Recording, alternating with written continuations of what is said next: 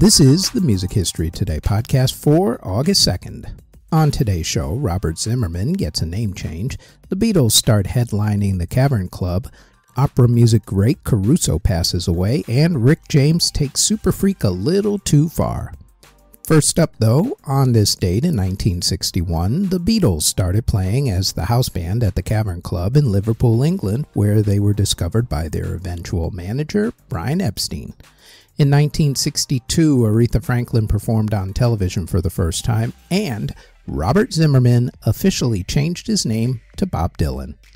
In 1968, Junior Walker and the All-Stars started their European tour.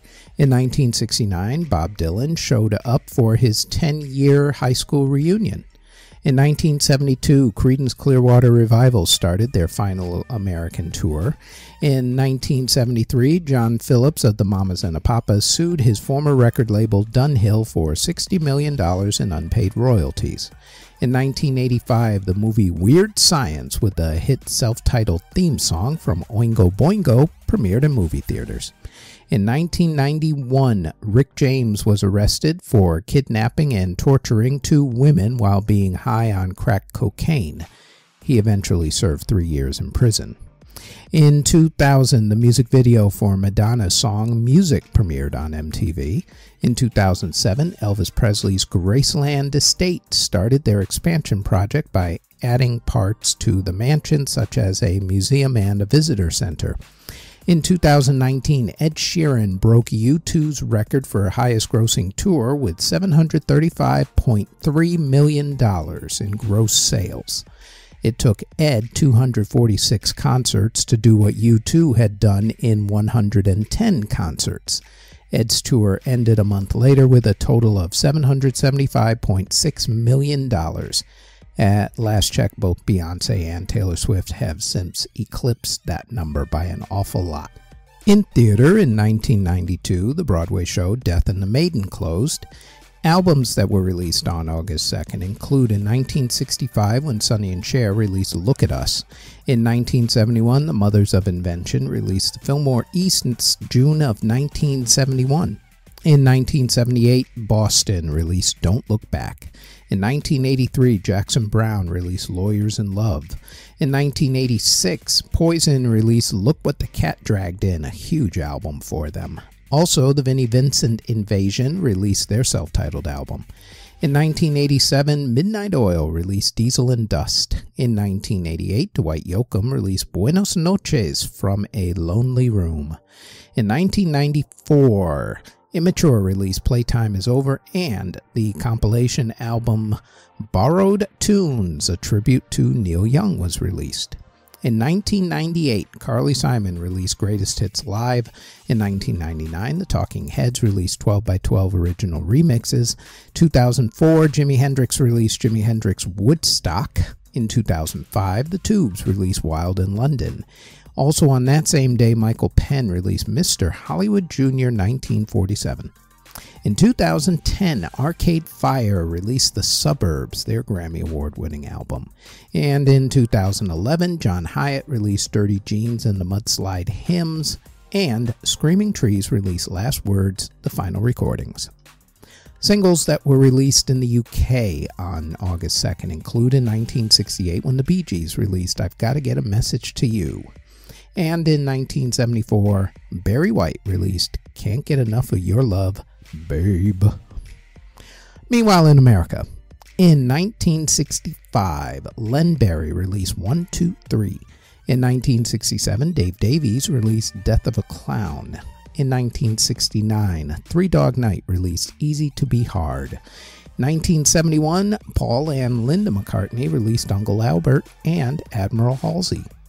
In 1978, Boston released Don't Look Back, the single to the album that was being released that exact same day.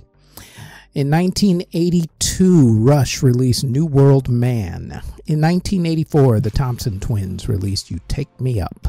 In 1990, Jane's Addiction did a twofer. They released Stop and 3 Days. And in 2019, Ariana Grande and Social House released Boyfriend.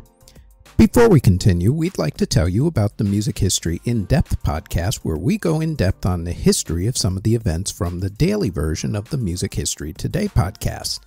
The Music History In-Depth podcast drops new episodes every Tuesday in audio and video form wherever you get your podcasts.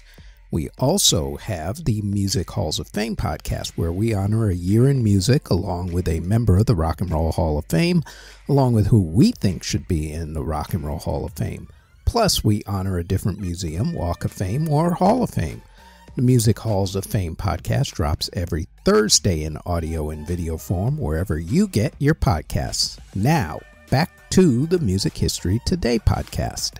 Artists who were born on August 2nd include singer-songwriter and brat Charlie XCX, Brittany Hargest of Jump 5, Zelma Davis of CNC Music Factory, Pete DeFreitas of Echo and the Bunnymen, singer Andrew Gold, Ted Turner of Wishbone Ash, Jim Capaldi of Traffic, Kathy Lennon of the Lennon Sisters, Doris Kennard Jackson Coley of the Shirelles, Andrew Steele of The Herd, Edward Patton of Gladys Knight and the Pips, Garth Hudson of The Band, country music singer Hank Cochran, singer Helen Morgan, Jimmy Pop of the Bloodhound Gang, singer Mojo Nixon, rapper Mark Lee, guitar player Steve Hillage of Gong and also the group System 7, Joe Lynn Turner of Rainbow, producer Jonas Blue, singer Baja Rodriguez, singer Britt Nicole, singer Kai Zukun,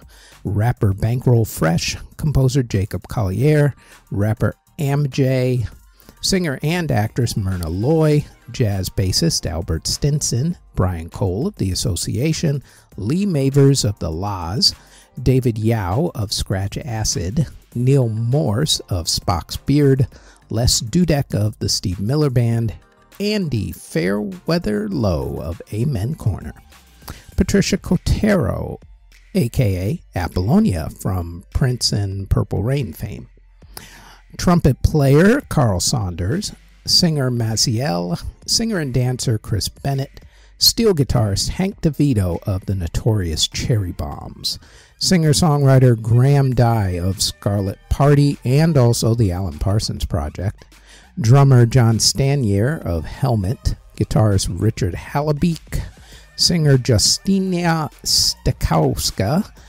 singer Ben Nichols of Lucera, drummer Devin Glynn of Buck Cherry, percussionist Nana Vasconcelos, trombonist Roy Crimmins, composer Joe Harnell, trombonist Werner Mueller, composer Carl Amadeus Hartman, and singer-songwriter Lorenzo Herrera. Artists who unfortunately passed away on August 2nd include composer Nathaniel Gruner, who passed away in 1792 at the age of 60. Composer James Hewitt passed away in 1827 at the age of 57. Composer Frank Morey passed away in 1873 at the age of 53. Composer Gabriel Edouard Xavier Dupont passed away from tuberculosis in 1914 at the age of 36. Composer Hamish McCunn passed away in 1916 at the age of 48. Pianist Martin Krauss passed away in 1918 at the age of 65. Opera music great Enrico Caruso passed away in 1921 at the age of 48. Composer Emil von Reznicek passed away in 1945 at the age of 85. Composer Pietro Mascagni passed away in 1945 at the age of 81. 21-year-old country music singer Betty Jack Davis of the Davis Sisters passed away in a car crash in 1953, which also severely injured fellow group member Skeeter Davis. Pianist Renee Amangyal passed away in 1954 at the age of 42. Composer Prospero Bisquert passed away in 1959 at the age of 78. Composer Jose Maria Castro passed away in 1964 at the age of 71.